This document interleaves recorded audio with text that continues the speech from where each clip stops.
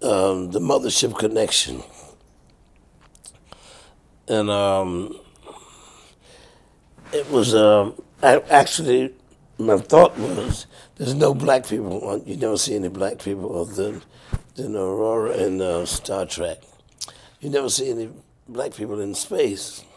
So I think, what would be a nice situation to see, black people?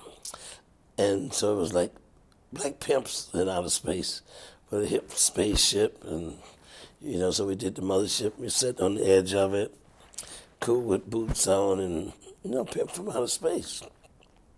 And so my thing was to make my own version of it. What space people must have done. I started reading about Sirius, the dog star, and that was going to be myself, Dr. Funkenstein, coming from the planet Sirius to clone all these different characters in my image and put them in the pyramids. The story for a more positive attitude. We saw a light straight out of the sky like a laser beam.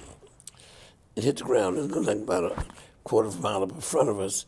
So as we approached the spot where we thought we saw that, it was where we exited. And I saw him looking around. And I said, "You saw that too, huh?" He said, "Yeah, what was it?" I said, "I don't know. There's aliens coming getting us from, because we had done the mothership, just joking." So we got off the highway, drove about a quarter of a mile. The light came down through the trees again, about 2 blocks in front of us. We just saw it come right down through the trees, hit the ground, and splattered like electricity.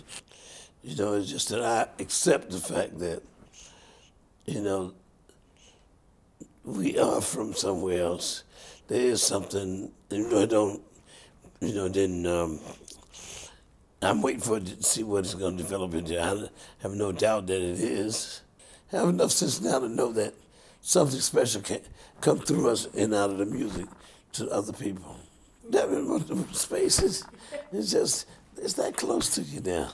Space is nowhere from here. If I had the money, I'm definitely going. I'm definitely going. It's got to be the greatest high there ever was.